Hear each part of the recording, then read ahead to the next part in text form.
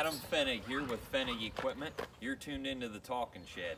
Hey, today's April 2nd, and we just got a fresh load of Valmar cover crop seeders.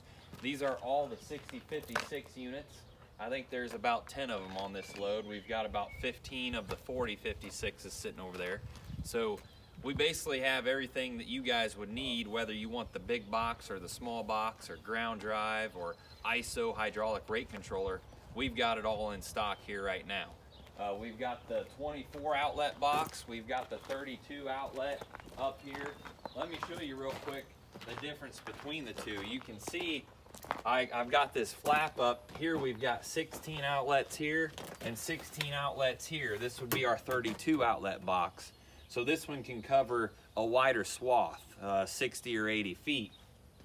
These have two sections on them, one here and one here. That's controlled with an electric clutch.